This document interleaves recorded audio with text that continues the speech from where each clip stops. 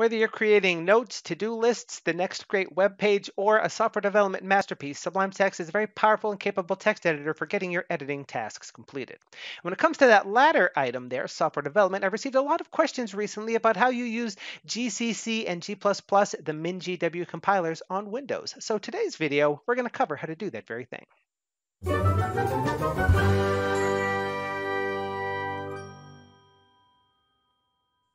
Hello, fellow Sublime Text fanatics. Odan here. Welcome back to another Sublime Text tutorial video where the topic of this week's lesson is using GCC, the GNU compiler collection, to compile C and C++ programs in Sublime Text. Now, there's a few different ways that we can be doing this. If you're on Linux, well, good news, Linux distributions generally have compiler tools already installed, so you don't really have to do anything in that regard, and you're mostly good to go right out of the box on Linux. If you're a Mac OS user, well, you don't have a compiler installed by default, generally, at least for the versions of macOS that I've ever used, but it's very easy to install them by using Xcode. It has command line tools that will work with Sublime with little to no setup. I don't remember having to set anything up, and there's probably other ways to install those as well, but what we're going to be covering here in the video today is Windows users, because Windows doesn't come with a compiler collection, but the MinGW, the Minimalist GNU for Windows system, is a port of the GCC compiler suite to Windows, which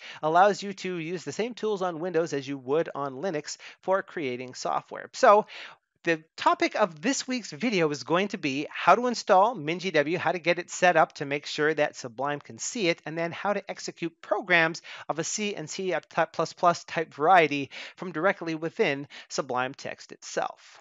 The first thing we're going to have to do is install MinGW. I haven't done that yet. We're going to do that right now. If you've already installed this, then you don't have to do this step. You can skip to step 2, and the time code for that is down in the description and should also, if I remembered, be on the screen right now as well. Now, you're going to need to know, if you have already installed MinGW, where you actually installed it. That's probably the default location. So if you're not sure, keep watching.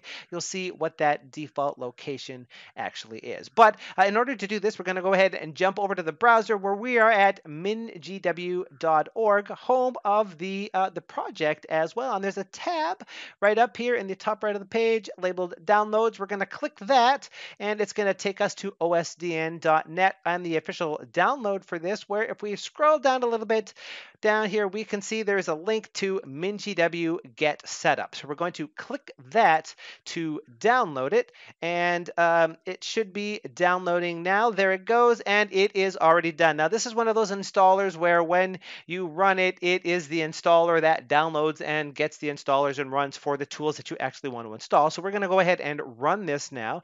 We may be prompted to provide elevation. We'll see what happens.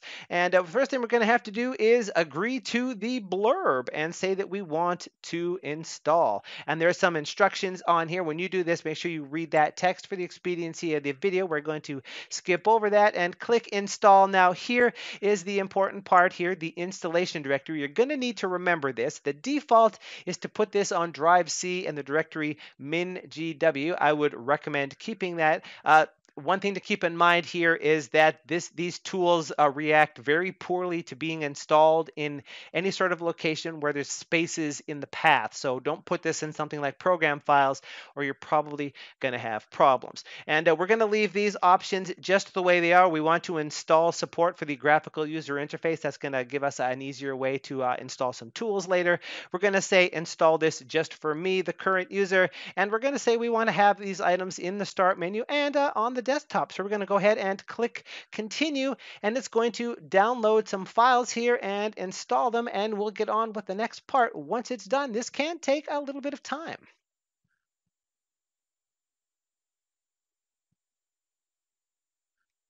Now it's all done, so we're going to go ahead and click continue on this operation, and now we have this. Now, MinGW is all about installing particular sets of tools that you might be interested in actually using, and we're not going to cover what all of these things actually are and what you might want to use them for. We're going to leave that up to you. If you're going to need a compiler, you'll probably know about it and want to install it. For our purposes here, what we're going to install here is the base bin, and we're going to mark that for installation, and we're also going to mark the GCC G++ as for installation collection as well. And once we're done with that, we're going to come up here and we're going to choose Apply Changes. And again, this is going to download some items. Now we're going to have to go ahead and click Apply on this one, and it's going to go ahead and again download some stuff. And this could take a little bit of time, so we'll speed this up and we'll see you on the other side.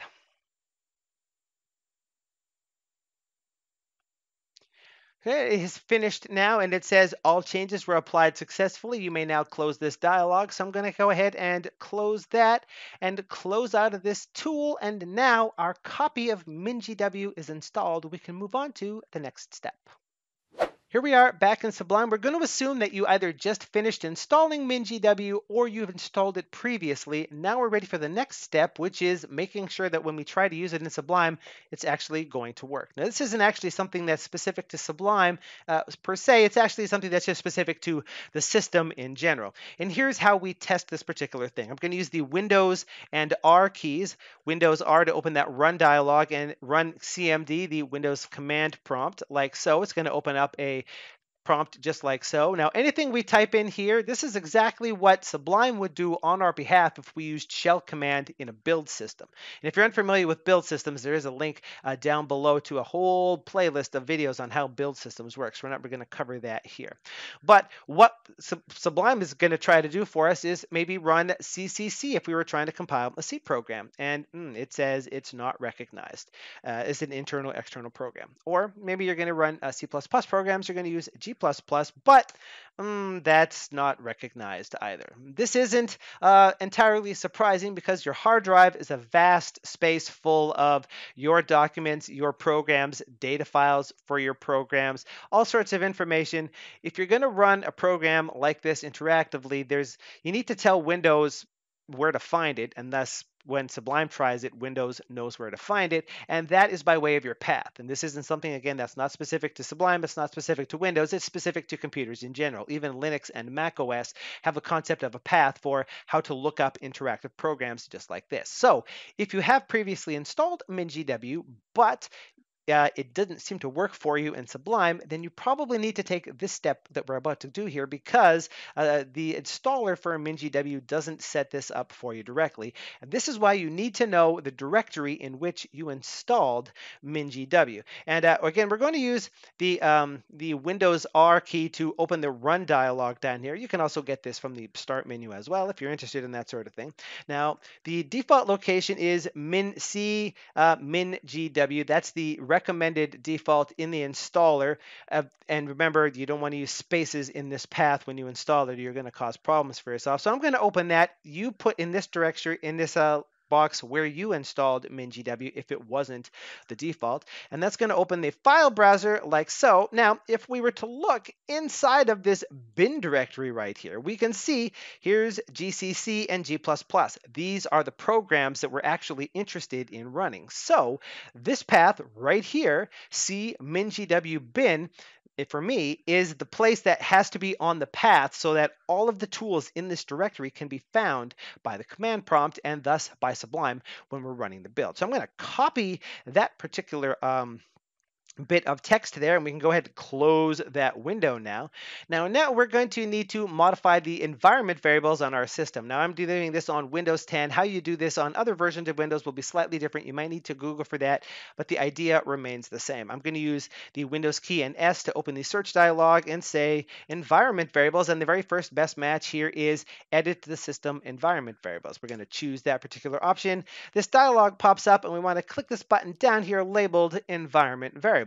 Just like so. That opens up a whole new window here. Now on the top are user-defined variables for ODAT Nerd, and on the bottom are system variables. Now the page for MinGW recommends that you only ever edit your own user variables and not system variables. So that's what we're going to do here. So we're going to choose the item in this list labeled path and then click edit like so.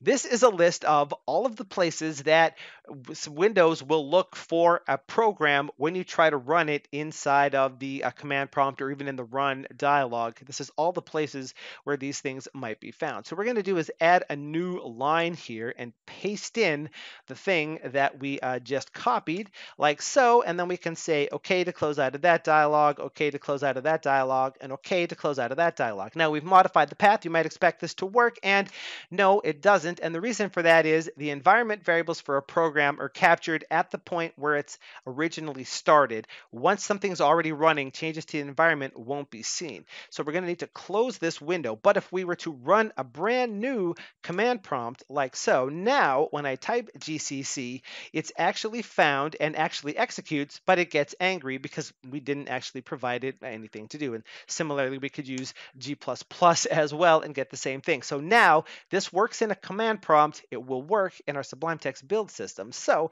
let's go ahead and close that window and move on to step 3, doing this stuff in Sublime. We have installed MinGW, and we made sure that the bin folder inside of the MinGW installation directory is in the system path. That makes sure that when we ask Windows to execute one of the programs as part of MinGW, or when we ask Sublime to ask Windows to execute one of them, it will actually be found and can be executed. So we can proceed on. We're going to need a couple of sampler programs. I have 2. The first is this simple Hello World C program, and the second is a Hello World C++ program. Both of them do more or less the exact same thing, slightly different message, and we're good to go. Now, in order to do something with these, we need a Sublime Text build system, which is how we tell Sublime what external command to execute in order to do what we want to do. And we're not going to cover that here for a few reasons. First of all, there's a whole video series on how to create a build system and how they work and everything you might need to know, and it's linked down in the description, as I mentioned previously. Secondly, this is a tutorial on how to use MinGW and Sublime Text. It's not a tutorial about how to compile and run a C++ program.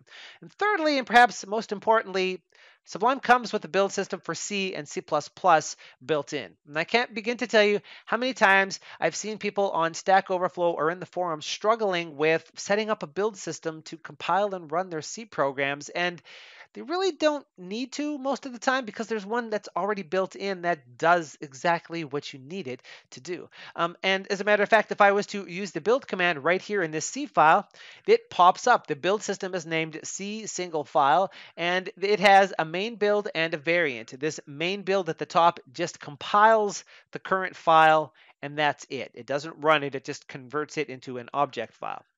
The second one compiles it, and then if the compilation was successful, runs the result. So most of the time, the run variant is what you're going to want for something like this. You would really only use this other one if you wanted to verify that your code was valid, but you don't necessarily need to run it. Over here in the C++ file, the exact same thing shows that there's a C++ single file build that does exactly the same thing as the Hello C one. It just executes a different tool. So if you just have some simple C programs, you don't need to provide any special arguments to the compilers to be able to do something, then you are good to go right out of the box. And I'm going to go ahead and choose that, but this is not going to work. And we're seeing it is generating an error down here. And if we were to look, it says GCC is not recognized as an internal or external command, operable program, or batch file. What the heck? We just finished fixing that. We tested it in the command prompt. And I did this on purpose because this is one of those things that can really catch you. Remember I said when we set this up in the path, we had to restart the command prompt because any program that's running captures the environment that's in place at the point where it's executed. It doesn't see updates that are made while it's running. You want it to keep running in the same state that it was originally started in. So we need to quit and restart Sublime the same way that we quit and restart the command prompt to get this to work. And I did that on purpose because it's very easy to forget that step, and then you think you didn't modify the path correctly, and things are very complicated. So I'm going to go ahead and quit out of that. This is also a good time to point out that when you install MinGW, it does install this MinGW installer. I told it to put it on the desktop. I also told it to put it in the start menu. You might have it in either of those locations depending on how you set this up. If you were to run this, you'll see the exact same program that we saw when we were initially installing. This is all of the things that you could install here. And if we were to scroll this list down, there's the ones that we originally installed. And you could actually, if you wanted to, mark them for removal, or you could mark other things for installation to update things. And then if you go in here and click apply changes, if you actually pick some, you can get parts removed and get other parts added in. So if at any point something doesn't seem to work, perhaps you installed the C compiler only and now you need C++ and G++ isn't available, or vice versa, you could go ahead and use these tools. So I thought I'd just point that out there so you can keep your MinGW system up to date. And I'm going to fire this up again. And now when I run the build, and again, I'm going to choose the run variant here, and then Sublime will remember that going forward for this particular file. Right down, it's there in the bottom of the window, it says hello world from C, and it works perfectly. And over here in the C++ version, again, we'll do the same thing. We need to tell it the very first time to use the run variant, and there is hello world from C++. And we could even break this code if we wanted to, and the build system also has the capability to show you inline errors as well. Understandably, the C and C++ single file builds, as we've seen and used in this video, are very simplistic because the needs of people building and running programs is vastly wide. It is the simplest example of getting something running. So if your program requires any extra arguments like libraries it needs to link or extra places to look for include folders, if your program consists of one or more than one rather file, then these won't work for you because you're going to need to modify the command line to compile multiple files. And if you want to run something interactive, standard builds don't support that. You need to create your own build.